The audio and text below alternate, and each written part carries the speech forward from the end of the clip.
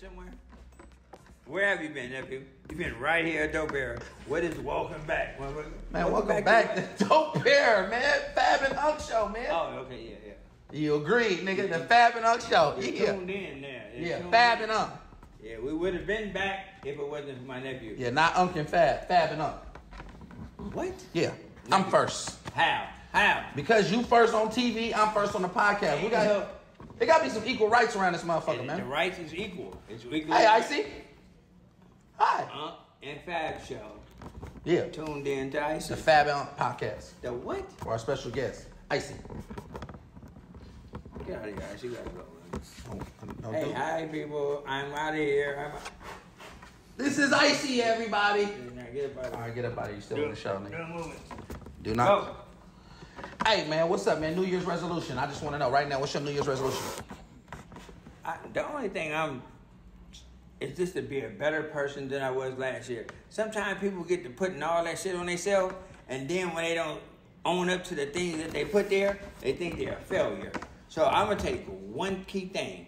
If I just be a better version of me this year than I was last year, then all the things that I want to achieve is possible. Right. But if I put all the other shit on me, I'm going to lose 15 pounds by January. I'm going to do this by this. Then you start failing. You just give up on the rest of the stuff that you think you can't do because you didn't succeed at the things that you first set out to do. So I just want to be a better person this year than I was last year. The new year is January. How you going to lose 15 pounds by January? By the end of January. Some people think they can crash course them diets and take those supplements and burn it all off. I'm saying by the end of January, I would have been in loss. And by February, they've been in gain 5 pounds, but then they gave up on the whole year. You going to go get a BBL for men? No, I'm going to go get a addictomy. Addictomy? Yeah, you don't get your position, nephew. You the one, nephew, that always tell the world that you have a minus penis. So I got my dick from my mama's side. Okay, that's cool. I'm glad I am on that side. But you might want to go get an addictomy. Some addictomy? Yeah. You got enough fat tissue around you to take it and go. You know what I'm saying? Fuck you, Unc. Fuck you. Did you tell a girl that told you your dick was little? Ain't no bitch ever told me to my face my dick was little. To your face. So what did they say? They only wait till they get mad. And then they say, yeah. And then they sub me on the ground. Okay. Little dick niggas always talk the most shit. I bet you can't unsuck it though. You can't unsuck it though. I bet you that. You can't unsuck the dick. Are you right? You can't unsuck it though. I don't give a fuck. This little tic tac was in that. Hey, boo boo. So that's your New Year's resolution? No, I'm not gonna get my dick done. Oh, okay. I don't want no ass to dick to me. Okay. My New Year's resolution is I think I've struggled with hustling so much, and what I mean by that, like everything I've treated always like a hustle. Mm-hmm. Everything was a hustle to me. Everything is a hustle to you. Like everything's a hustle. So I've treated business and everything like a hustler instead of a businessman. Instead of like a businessman. So what I'm working on in 2023, and I've started towards the end of this, but I've started is transitioning from just hustler to businessman. So one of the key things with being a businessman is understanding the fact that you must delegate some issues. Most definitely. Because when you're a hustler, you think that the hustle is just me. It's my hustle. I don't need to involve everybody in my hustle. When it's business, you can't do it all on your own. You have to be like, hey, I'm going to hold you responsible. This is what I need you to do. Right. If it fails, it's on you. It's on us, but it's on you. When you fail to do that, you just take everything on yourself. Then you get overloaded. Yeah, and that shit been stressing me out. Yeah. I ain't gonna lie. Raiders, Niners, big game, New Year's Eve. January 1st, big game. Football fan, who you going with? I'm a town, so I got to go with the Raiders. But Right. You want my honest opinion? I need your honest. I just don't. They both playing with backup quarterbacks. They just benched Carr. They should have kicked him off the team. But the backup quarterback from the Niners been playing like a starter. Oh, that nigga ain't no backup. Shit. You feel me? I bet they gonna be like Trey Lance. They gonna be like, who? They keeping him. I think Guap can get dropped now. They might. Yeah. They might drop Guap. Yeah, I mean, you can't say that, but Brock. Yeah, they've been on a great 8 game run. Yeah, they have. They playing up to good. this point. You understand me? And they got the momentum. You think they could get back to the what's the name? To the Super Bowl? Yeah. I think it's a hard road to get to that bowl next year. Yeah. Yeah, but I think they got the possibility to get there because they got the right chemistry going right now. I mean, like you said, I'm an Oakland, so you know, of course, you want to go represent your town, represent your side. But I'm not one of them. Oh, nigga, well, I rock with the city. I rock with the city too. So who may the best team win? It's gonna be a lot of shit talking. But it's gonna be a lot of shit going on, especially in Vegas. If y'all going to Vegas this weekend, make sure y'all be safe. You feel me? Enjoy yourselves. You know, win big, get some money. You know what I'm talking about? And if you get fucked in Vegas, it don't count. Who said? Oh, this is Vegas. So you saying it counts to my dick? I don't know what it might count to. Now you might can't tell on it. Now I go for that, but it's gonna count. So when I come back and she say something, I say, yeah, that's why I fucked you in Vegas. She can say that. No, you can't say I fucked you in Vegas. You gotta stay in Vegas. Okay, then that's you be kissing and telling? Oh no, I'm just asking a question. You said it don't count. Mine need to count. It might not be discussed, but it needs to be counted. Hey man, rap politics. You did a PHS. What you call them? Public hunk announcement. Yeah, the PHS. And PHA, man. What you PH what? PHA. Yeah. Public hunk announcement. And the public hunk announcement was big to me because you said something that was super true. You was talking about in Northern California, the rap politics are making it hard for promoters like yourself, influencers, and just for us to get a great energy. This is how I feel about right, nephew. And this is a slogan that I use, right? Just because we rap together doesn't mean we rock together. That means that we both just believe in each other's talents and both believe that if we come together for a song, that we can help shine some light on each other. And by shining a light on each other, we make the area that we come from, the light come on. The youngsters now, when you know, I like to do the rap shows. I like to try to give them opportunity to learn their craft, practice their craft, you know, get some new fans and just get in the groove of what rapping really is. I want to tell you before I cut you off, keep your thought. Nigga, your party was lit. It was the movie, nephew. You had everybody. That thing, nigga, if y'all missed the Unc party, we're going to have some clips and show y'all some of the clips from Unc party. Oh, my God. Nigga, that nigga party was turned up. But even with that, I like to bring out the youngsters. You know what I'm saying? And this the politics from dealing with the youngsters. Now, I be having to figure out their politics before I can even figure out their music. Because I be wanting to put them on, and then I feel responsible if I don't know what's going on. I grab one from over here, grab one from over here, and have them in the building together. So I'm saying, my thing is, I'm telling everybody off top, if Unc got something to do with it, I fuck with everything. I don't give a fuck where you from, what you represent. If I fuck with you, I fuck with that. To the point is, just like I respect what you got going on, I'm going to respect what he got going on. And when we come together, I'm going to ask you two to respect what I got going on. That's why you be turf hopping, though. Like, one day you're a Crip, one day you're a Blood. That's because I fuck with everybody. You don't have to be blood in, blood out, but I want everybody to know that I associate with what they rock with. That's what I be trying to explain. You a Crip, I fuck with you. Because you a Blood, I fuck with you. You high top. Yeah. Low top, no top, whatever you want to fuck. Nah, what we say is, man, like what we represent with the era is, man, but we fuck with everybody, bruh. Like, people be hitting me like, Fab, man, you be fucking with the suckers. Man, we all the sucker to somebody, man. Somebody, I'm the sucker, Unc the sucker. But listen, what he's saying is, that was a good-ass slogan, too. Just because we rap together don't mean we rock together. Yeah, we can just we respect each other's musical talents. Right. So we believe if we make a song together, that we can highlight each other and highlight our area and maybe make a hit that pass. Because some of these dudes, I feel like if they get on something together, like he raw and he got bars, if I could put them two on one song, could the South do it? All the time. I feel like this. And I always go back to this because this was a great moment in my life. The hyphy movement. That was my key thing. We was all together. Like, nigga, if I do a show. Everybody came. That was rapping. If I do a show, nigga, I'm bringing everybody on stage. That's rapping. You see a Fab show, you see Clyde Carson, the team. You see the Federation. You see the Pack. You see the Hood Stars. You see Turf Talk. You see Johnny Cash. You see Bath Gay. Nigga, we all rocking. If a promoter gave me an hour, nigga, they probably only gonna 15 minutes. They probably gonna get 15, 20 minutes out of me. But I'm gonna give everybody an opportunity to get on that stage and rock. Nowadays it ain't like that because of the politics. Because of the politics is a little bit deeper than they was then. Yeah, for sure. You know what I mean? But that doesn't mean that in my choice to be a rapper, I have to also understand that I'm choosing to be social, and I have to work with people that, first of all, these cats are getting into it with each other about something that don't got nothing to do with them personally. So some say good shit or some. So say I'm a rapper, but I'm from over here. But I'm a rapper and from over here. I really don't be all the way into politics, but my niggas in the politics. So my association leads me to be held to the same things that they're being held to. I've been dealing with it my whole career. Then it's somebody else in the same category. We might want to be cool, but what stops us from being able to be cool our hoods is at each other. Right.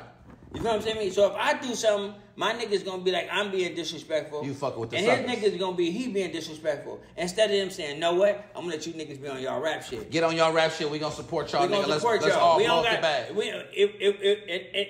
And maybe from y'all rap situation, we can squash some politics shit. Because now we got something other than that issue to communicate about, to be organized about.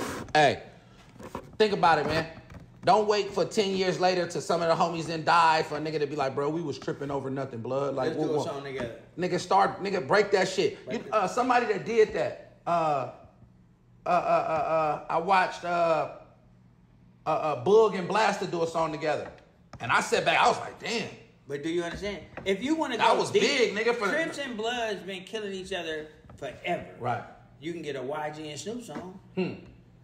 What make us on the level that we're on, not at our impact on the level that they on, is just as impactful as the level of Snoop and YG coming together. Blood, the Game and Snoop. It's the same thing. It's two organizations that been killing each other forever coming together. I want to talk to y'all about that, man. As rappers, man, let's let the rappers network. I'm a rapper. I fuck with rappers. Let's network politics free, man, and it open up the bag, y'all. Nigga, if you hot and he hot and y'all put together, y'all lava. And that bring more money to both hoods. You get what I'm saying? And it bring more spotlight on the Bay Area. For sure. You know what I mean? Because everybody coming together, man. We're dimming each other's lights with each other's problems. Boom. Warriors, man. Talking about the Warriors, man. How you feel about them? You said something the other day, and I had to hit you with a nigga, what? What did I say? You said the Warriors might not make the playoffs. I said if they continue... Nigga, you said the Warriors might not make the playoffs. Know why I said that, nephew? I did say that. Okay. Because we have a problem with winning on the road. And until we find a way to take wins on the road, it's going to be hard for us to make it to the playoffs because the West got some ballers right now. Yeah, but we at the end of the day, remember, it's 10 slots. Oh, so, 10? So worst case scenario, we just try to play in. We'll do a play-in. Like, you know what I'm saying? That's the worst case scenario. I'm not going for that. We have the best record at home. You know, which offsets, like we got the worst record on the road, the best record at home. But I honestly think that the adjustments will be made. Steph come back, Wiggins come back, and we get back into the thick of thing, and we go into the third, fourth slot. I believe now that Steph has gotten hurt, right? It has gave everybody else confidence. So when Steph come back, they're going to have a confidence that they didn't have when he was there. Because they wasn't able to have it. You know, like when somebody has started a team, you like everything go through them. Everybody. So now when you can get the momentum of your own self, now when you get the ball, you can be like, before you're gonna be like, oh, I gotta pass the step. Now you can be like, I can make that shot. Yeah, for sure. Mistah FAB, man, I want to shout out to our sponsors. We got that Earl Stevens, I'm talking about cotton candy Earl Stevens sparkling. We got those dope air vape pens, you feel me? Boop, boop, brand new whole, get the whole box, 9 different carts. You got the Unc Skunk in here. Cream check. It's the right one right here, nephew. That's the cream check. Yeah, you know what I'm saying? Have you ever seen that before, nephew? What? A girl put a cigarette down there and make her hit the cigarette. You seen that? Yeah. This not edited. You don't have to say make her. Oh, every nephew. We have very sensitive Instagrams, so I'd be kind of scared about the things I can say. Dope Air Leafs, man. Make sure y'all check in, tap in.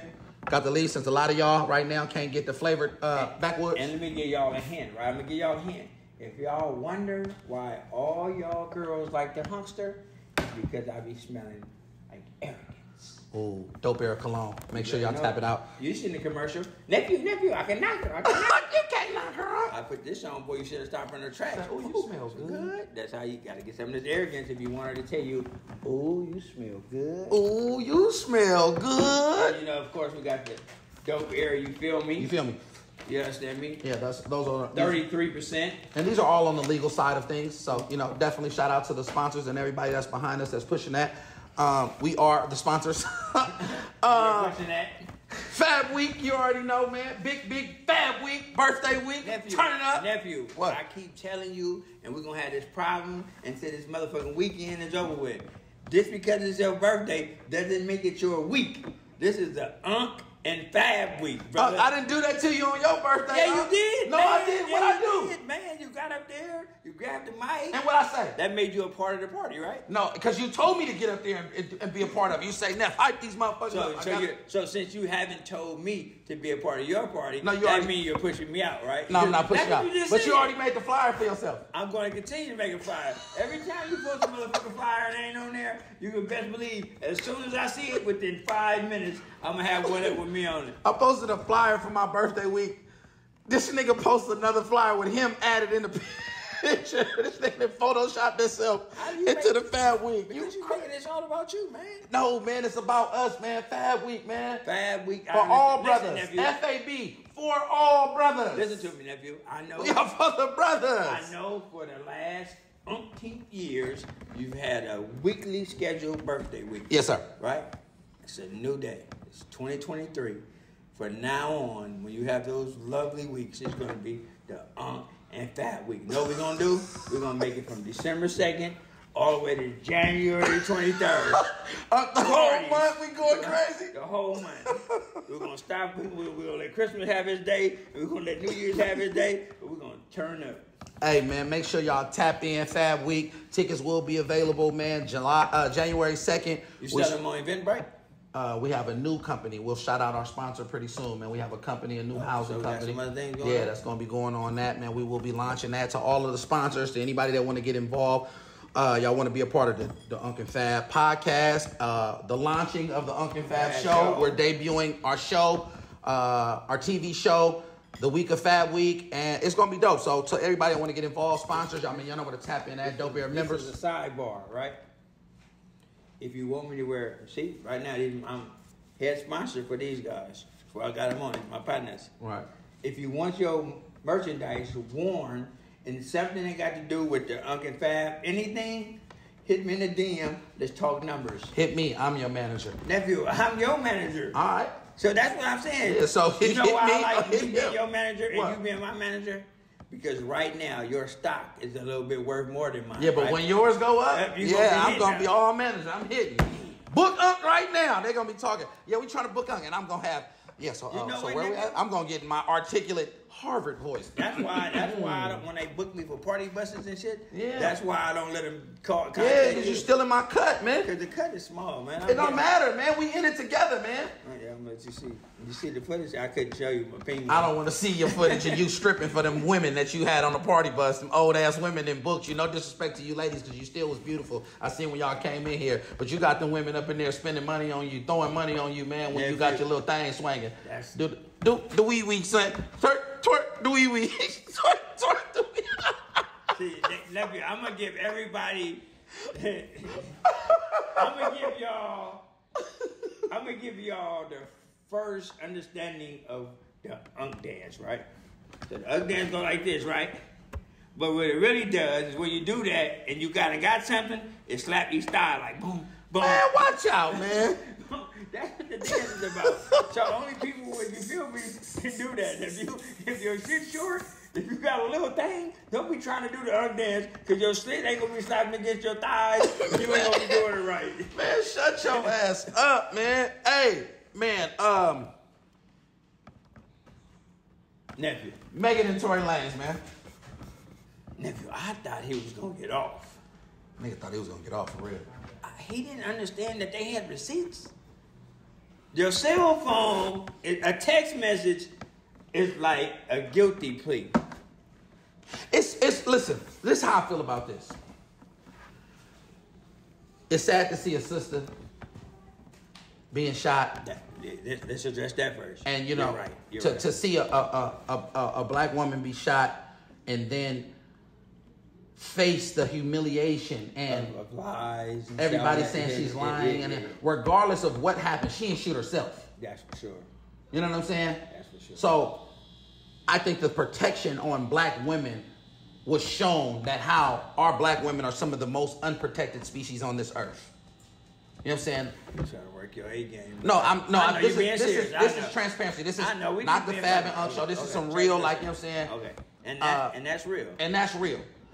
On the flip, at the bottom of the totem pole. On the bottom of the totem pole, for fight sure. The hardest. For sure. For fight sure. the hardest, but be on the bottom of the totem pole. For sure. On the flip side, you see a brother who has pleaded his innocence, who the insufficient evidence of saying, man, his DNA wasn't on the gun, a lot of other things that led to, damn, how did this work? You know what I'm saying? And you see him in jeopardy of losing his career, his lifestyle, being taken away from his children. And that's just a sad situation. You know what I'm saying?